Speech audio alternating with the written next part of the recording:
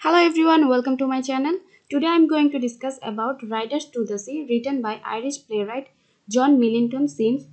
এটি 1904 প্রথম পারফর্ম করা হয়। এছাড়া রাইডার্স টু দ্য সি এই ট্র্যাজেডিটা ওয়ান অ্যাক্ট ট্র্যাজেডি বলা হয়, মানে যার একটা মাত্র অ্যাক্ট রয়েছে তাকে ওয়ান অ্যাক্ট ট্র্যাজেডি বলা হয়।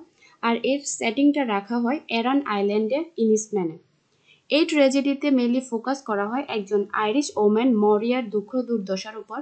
এই মরিয়া তার 6 ছেলের মধ্যে 5 জনকেই তিনি সমুদ্রে হারিয়েছেন। এছাড়া তার হাজব্যান্ড, তার ফাদার ইন ল সকলেই এই সমুদ্রে মৃত্যুবরণ করেন। তার দুঃখের উপরে এই রাইডার্স টু দ্য সি ট্র্যাজেডিটা লেখা হয়েছে। এছাড়া জন মিলিংটন সিমস চেয়েছিলেন সমুদ্রের কাছে মানে ক্রুয়েল সমুদ্রের কাছে মানুষ কতটা হেল্পলেস, হোপলেস হয়ে থাকে সেই জিনিসটা তিনি এখানে দেখাতে চেয়েছিলেন। এর ব্যাকগ্রাউন্ড হচ্ছে 1897 সালে জেমস সিমস তার বন্ধু উইলিয়াম বাটলার ইয়েটসের কথায় এই এরন আইল্যান্ডে যায় তার সামার ভ্যাকেশন কাটাতে। কারণ উইলিয়াম বাটলার ইয়েটস তাকে বলে যাতে করে সে কিছু সময় সেখানে স্পেন্ড করে এবং সেইখানকার মানুষের জীবনযাপন সম্পর্কে কিছুটা যাতে সে জানতে পারে। ঠিক তেমনি বন্ধুর কথা শুনে জেমস সিমস এরাম আইল্যান্ডে যায় এবং সেখানে 1898 থেকে 1903 সাল পর্যন্ত 5টা বছর সে সেখানে স্পেন্ড করে। সে এরান আইল্যান্ডে থাকাকালীন সময়ে তিনি সেখানকার মানুষের বিভিন্ন স্টোরি শুনতে থাকে, তারা কিভাবে সমুদ্রের কাছে হেল্পলেস অবস্থায় থাকে। তখন তিনি একজন মানুষের কথা শুনেছিলেন যার বডিটা ভেসে এসেছিল ওই ডোনেগল একটা জায়গার আইল্যান্ডের মধ্যে, যার বডিটা ভেসে এসেছিল। তিনি এই স্টোরি থেকে এনকারেজড হয়ে রাইডার্স টু দ্য সি ট্র্যাজেডিটা লিখেছেন। এখানে মেইন ক্যারেক্টার হচ্ছে মরিয়া। মরিয়া হচ্ছে প্রোটাগনিস্ট, যার 8 সন্তান রয়েছে, 6 জন ছেলে আর 2 জন মেয়ে, যাদের মধ্যে 5 জনই কিন্তু অলরেডি মৃত্যুবরণ করেছে। ট্র্যাজেডির শেষ দিকে দেখা যায় 6 নাম্বার ছেলে রয়েছে, সেও সমুদ্রে গিয়ে সেখানে মৃত্যুবরণ করেন। এছাড়া তার হাজব্যান্ড, তার ফাদার ইন ল সকলেই সমুদ্রে মৃত্যুবরণ করেছিলেন। তারপর তার বড় মেয়ে হচ্ছে ক্যাথলিন, তার বয়স হচ্ছে 20 বছর। এছাড়া তার আরেকটা মেয়ে রয়েছে, তার নাম হচ্ছে Nora, the youngest member of the clan. সে হচ্ছে তাদের মধ্যে সবচাইতে ছোট সন্তান। এরপর তার ছোট ছেলের নাম হচ্ছে বার্টলে। বার্টলে is the youngest of মরিয়ার 6 sons. মরিয়ার 6 ছেলের মধ্যে বার্টলে হচ্ছে সবচাইতে ছোট ছেলে। যখন তার 5 নাম্বার ছেলে মাইকেলের মৃত্যুর কথাটা কনফার্ম হয়ে যায়, তখন বার্টলে তাদের ফ্যামিলির ফিনান্সিয়াল কন্ডিশনটা দেখে তাদেরকে হেল্প করার জন্য তাদের যে ঘোড়াগুলো রয়েছে সেগুলো বিক্রি করার জন্য সমুদ্রে পাড়ি দেয়, যাতে করে কিছুটা ফিনান্সিয়াল সাপোর্ট সে করতে পারে। কিন্তু সেই সমুদ্রেই সে যাত্রাপথে মৃত্যুবরণ করেন। তাহলে শুরু করি। শুরুতেই দেখা যায় Riders to the sea takes place in the kitchen of A cottage located in the এরান islands to the West of Ireland. এখানে যে শুরুটা হয় একটা কিচেনে, দেখা যাচ্ছে এই জায়গাটা হচ্ছে আয়ারল্যান্ডের একটা জায়গা এবং যেখানে Kathleen, a girl of around 20, is attending to house hold. মানে ক্যাথলিন 20 বছর বয়স, যার সেই ঘরের যেসব কাজ রয়েছে সেগুলো করছিল। তখন তার younger sister নরা এন্টায়ার্স carrying a cloth bundle. তার ইয়াঙ্গার সিস্টার এসে একটা কাপড়ের বান্ডেল নিয়ে তার কাছে আসে এবং সে এসে এটা কনফার্ম করে যে তার মা মরিয়া, দেয়ার elderly mother, is in the other room lying down. তাদের মা অন্য রুমে শুয়ে আছে, এই জিনিসটা তাকে কনফার্ম করে বান্ডেলটা আনার সাথে সাথে। এবং নরা presents the bundle which contains clothing that may belong to their brother Michael who has not return. এবং নরা বলে যে এই বান্ডেলে যে কাপড় রয়েছে সেগুলো মেবি আমাদের ভাই মাইকেলের, যে এখনো কি ফিরে আসেনি। এই মাইকেল কিছু সময় আগে সমুদ্রে গিয়েছিল জীবিকার সন্ধানে, কিন্তু সে আর ফিরে আসেনি। এখন তাদের ধারণা হয়তো সমুদ্রে সে মৃত্যুবরণ করেছেন। এই বান্ডেলে যে কাপড়গুলো রয়েছে সেগুলো মেইনলি মাইকেলের ছিল। এছাড়া তার ইয়াঙ্গার সিস্টার আরও বলে, একজন young priest told her A body of A drowned man was found at ডনেগল and the body might be Michael's. তখন একজন প্রিস্টও এটা কনফার্ম করে যে পাশে ডনেগলে একটা বডি পাওয়া গিয়েছে এবং সেটা হতে পারে মাইকেলের। তখন the sisters R স্ক্যার্ড to open the bundle of clothes because they don't want there mother মরিয়া টু নো। এই ডটারগুলো মানে সিস্টারগুলো চায় না বান্ডেলটা খুলতে, কারণ তার মা যদি ব্যাপারটা জানতে পারে সে অনেক কষ্ট পাবে, কারণ তার অলরেডি 4টা ছেলে মারা গিয়েছে, এটা তার 5 নাম্বার সন্তান। যদি এই নিউজটা সে জানতে পারে হয়তো সে সহ্য করতে পারবে না, তাই তারা জিনিসটাকে লুকায় রাখতে চেয়েছিল। এরপর Kathleen hides the bundle just before মরিয়া এন্টার্স। মরিয়া আসার আগে ক্যাথলিন কি করে ওই বান্ডেলটাকে লুকিয়ে ফেলে। অ্যান্ড মরিয়া ইনকোয়ার্স অ্যাবাউট বার্টলেস। তখন কি হয়, মরিয়া তাদের যে ভাই ছিল এসে মাত্র তার ছোট ছেলের কথা জিজ্ঞেস করে, বার্টলেস কোথায় গিয়েছে।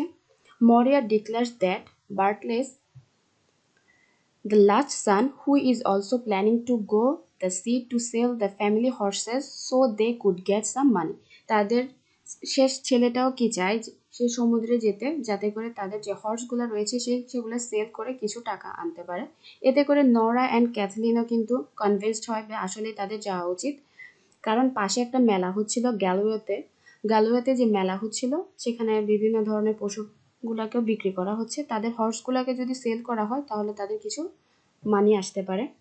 While Moria is still hoping that the priest will not allow him to go in such dangerous tides. এবং মরিয়া কিন্তু এখনো চাচ্ছে যাতে প্রিস্ট তাকে সেখানে যেতে মানা করে, কারণ খুবই ডেঞ্জারাস টাইডস, মানে ঢেউ বইছিল, নদীর অবস্থা খুব একটা ভালো ছিল না, সে কারণে সে চায় যে প্রিস্ট তাকে যেতে না দেয়। অন্যদিকে বার্টলেস enters the cottage looking for a new pitch of rope. বার্টলে কিন্তু যাওয়ার জন্য একদম রেডি, সে একটা নতুন রশি খুঁজতেছিল, তার কারণ হচ্ছে সে যাতে করে ঘোড়ার একটা হালচাল বানাতে পারে।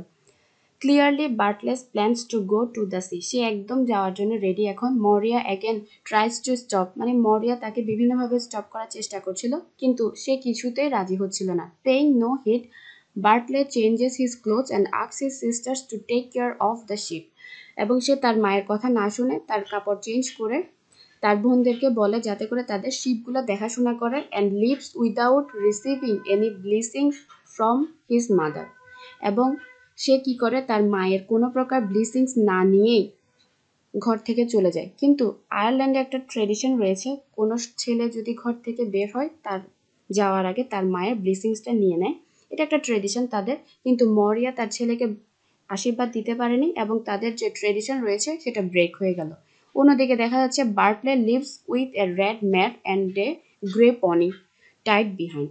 অন্যদিকে বার্টলে তাদের যে গ্রে কালারের পনি রয়েছে, মানে ছোট ঘোড়া যাকে বোঝানো হয়, এবং রেড ম্যাট মানে ঘোটকি, তাকে নিয়ে সে চলে যায়। এবং Kathleen then notices that he has not taken any food. তখন তার বোন নোটিস করে যে তার ভাই আসলে কোনো প্রকার খাবার নেয়নি, অ্যান্ড টেলস মরিয়া to walk down to the well to give বার্টলে his food and the blessings. তখন সে তার মা মরিয়াকে বলে যাতে করে সে একটু সামনে এগিয়ে গিয়ে তার ভাইকে কিছু খাবার দিয়ে আসে এবং সাথে কি তার ব্লেসিংসও দিয়ে আসে। ওয়ান্স মরিয়া ইজ গন, যখন মরিয়া চলে যায়, the girls retrieved the bundle of clothes from the loft to check if they are Michael's. যখন তাদের মা চলে যায় তখন তারা কি করে, ওই চিলে কোঠা থেকে সে বান্ডেলটাকে বের করে এবং চেক করে যে আসলে এই কাপড়গুলো কি মাইকেলের কিনা। তখন Nora realises that the stockings R truly Michael's because she রিকগনাইজেস her own stitching on them. Nora easily জিনিসটাকে চিনতে পারে কারণ তার নিজের স্টিচ করা কিছু কাপড় সেখানে ছিল। এরপর তারা বুঝতে পারে যে তার ভাই মাইকেল আর বেঁচে নেই। দে count the number of stitches and arrive at the conclusion that Michael was dead and buried. Michael মারা গিয়েছে এবং কি তাকে বারিড করা হয়েছে, মানে পুড়ে ফেলা হয়েছে। The sisters hide the clothes again because they think that Moria will be returning in a good mood since she got the chance to bless Bartle. এখানে দেখা যাচ্ছে তারপর সেই জনে কি করে কাপড়গুলোকে লুকিয়ে ফেলে মরিয়া আসার আগে, যাতে করে মরিয়ার মুডটা খারাপ হয়ে না যায়। কারণ মরিয়া তার ছেলে বার্টলেকে এখন আশীর্বাদ দিয়ে এসেছে, তার মানে তার মুড খুব ভালো থাকবে। মুড খারাপ না করার জন্যই তারা কাপড়ের বান্ডেলটাকে লুকিয়ে রাখে। কিন্তু তার উল্টো হলো, মরিয়া কামস ব্যাক মোর ডিস্ট্রেসড দ্যান এভার। মরিয়াকে আরো খুবই হতাশ অবস্থায়, তা আগের থেকে আরো বেশি হতাশ অবস্থায় সে ফিরে আসে এবং সে এসে বলে সে তাদের যে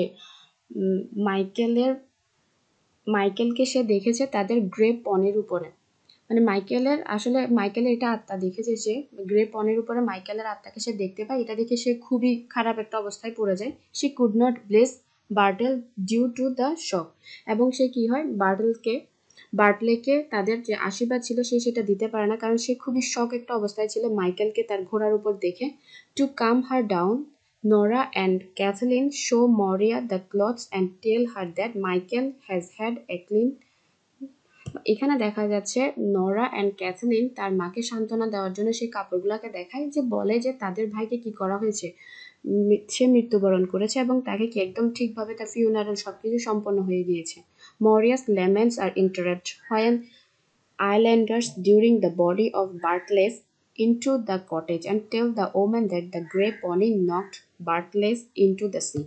এখানে দেখা যায় কি কিছুক্ষণ পরে মরিয়া তার ছেলের জন্য দুঃখ করতে থাকে, এমন সময় কিছু মানুষ নিয়ে আসে বার্টলের যে ডেড বডি সেটা নিয়ে আসে এবং তারা তাকে জানায় যে গ্রে পনি ছিল, সে পনি তাকে ধাক্কা দিয়ে নদীতে ফেলে দিয়েছিল এবং এতে করে তার মৃত্যু হয়।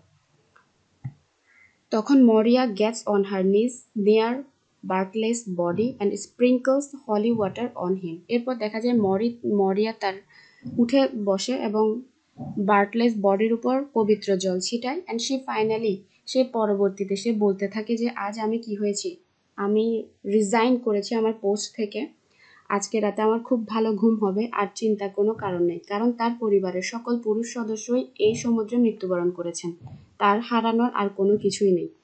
এবং এর মধ্য দিয়ে কি এখানে শেষ হয়ে যায় এবং সে সকলকে জানিয়ে দেয় যাতে মাইকেলের যে হোয়াইট বোর্ডটা রাখা হয়েছে তার কফিন রাখার জন্য, সেটা যাতে বার্টলের কফিনের জন্য ইউজ করা হয়।